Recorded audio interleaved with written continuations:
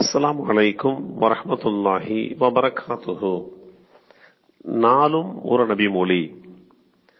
பெண் அடிமைத்தனத்தை ஒழித்து பெண்ணுக்கு உண்டான மதிப்பை இஸ்லாம் வழங்கியது. நபிகள் நாயகம் ஸல்லல்லாஹு அலைஹி வஸல்லம் அவர்கள் கூறினார்கள், தன்னிடம் ஒரு அடிமை பெண் இருந்து அவளுக்கு அவர் கல்வி கற்றுக் கொடுத்து அவளை நல்ல முறையிலே நடத்தி பிறகு அவளை விடுதலை செய்து திருமணமும் முடித்து வைக்கிறவருக்கு 2 நன்மைகள் உண்டு. இந்த நபிமொழி அபூ மூஸல் அஷ்அரி ரலியல்லாஹு அன்ஹு அவர்கள் மூலமாக அறிவிக்கப்பட்டு ஸஹீஹுல் புகாரி என்ற நூலில் 2544 என்ற எண்ணில் பதிவு செய்யப்பட்டுள்ளது. பெண்களும் ஆண்களைப் போலவே அல்லாஹ்வின் படைப்புக்கள் என்று கூறியது. பெண்களுக்கும் ஆண்களைப் போலவே உரிமைகள் இருக்கின்றது.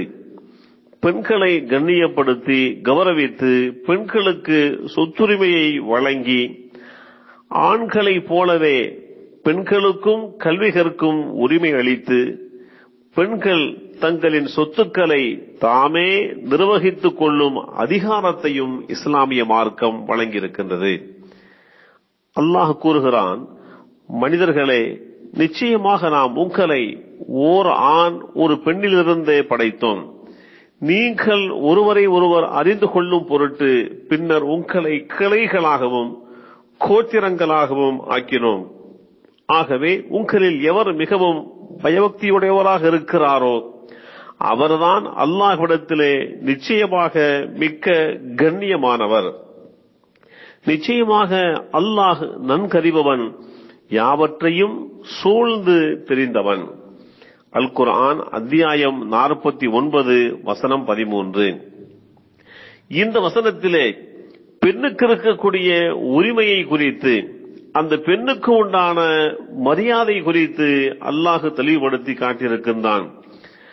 அல்லாஹ் கூறுகிறான், பெற்றோரோ நெருங்கிய உறவினர்களோ விட்டு சென்ற சொத்தில் ஆண்களுக்கு பாகம் உண்டு.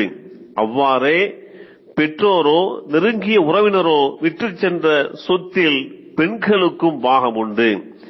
அதிலிருந்து சொத்து குறைவாக இருந்தாலும் சரி அதிகமாக இருந்தாலும் சரியே, இது அல்லாஹ்வினால் விதியாக்கப்பட்ட பாகமாகும்.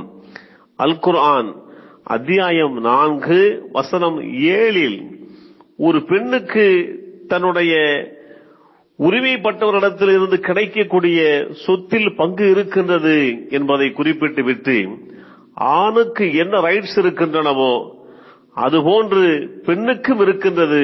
ஆனால் பங்கு பாகங்களிலே வித்தியாசம் இருக்கின்றது. ஒரு ஆண் மகனுக்கு 1 என்று சொன்னால் பெண்ணுக்கு அதிலே பாதி என்கின்ற நிர்ணயத்தையும் குர்ஆன் தெளிவுபடுத்தி காட்டியிருக்கின்றது. அடிமை பெண்ணுக்கு கூட கல்வி கற்பித்து திருமணம் செய்து வைத்து அவளை விடுதலை செய்ய வலியுறுத்தக்கூடிய இந்த இஸ்லாமிய மார்க்கம் பெண்கள் அந்த காலகட்டத்திலே மிக கொடூரமாக பார்க்கப்பட்ட ஒரு நிலையிலே, இழிவுபடுத்தப்பட்ட ஒரு சூழ்நிலையிலே பெண்ணுக்கு உரிய மரியாதையை அந்த அரபு நாட்டினுடைய பூமியிலே மிக தெளிவாக எடுத்து சொல்லி நபிகள் நாயகம் ஸல்லல்லாஹு அலைஹி வஸல்லம் அவர்கள் பெண் உரிமையை தெளிவுபடுத்தியிருக்கின்றார்கள். ஆணாயினும் சரி பெண்ணாயினும் சரி, யார் விசுவாசம் கொண்டார்களோ நற்கர்மங்கள் செய்கிறார்களோ அவர்கள் சுவனவதியிலே நுழைவார்கள். இன்னும் அவர்கள் இம்மியேனும் அநியாயம் செய்யப்பட மாட்டார்கள். அல் குர்ஆன் அத்தியாயம் 4 வசனம் 124 அல்லாஹ் தெளிவுபடுத்தி காட்டியிருக்கின்றான். இந்த உலகத்திலே நல்ல காரியங்கள் செய்கின்றவர்கள் ஆண்கள் செய்தாலும் அதே கட்டத்திலே பெண்கள் செய்தாலும் அவரவர்களுக்கு உண்டான நன்மை நிச்சயமாக கிடைக்கும். அந்த நன்மை அவர்களை சுவர்க்கம் வரைக்கும் அழைத்து செல்லும் என்கின்ற உறுதிப்பாட்டையும் இந்த வசனம் தெளிவுபடுத்தி காட்டியிருக்கின்றது. எல்லாம் வல்ல அல்லாஹு தஆலா இஸ்லாத்தை புரிந்து கொண்ட நன்மக்களாக நம் அனைவர்களையும் ஆக்கி வைப்பானாக. அஸ்ஸலாமு அலைக்கும் வரஹ்மத்துல்லாஹி வபரகாத்துஹு.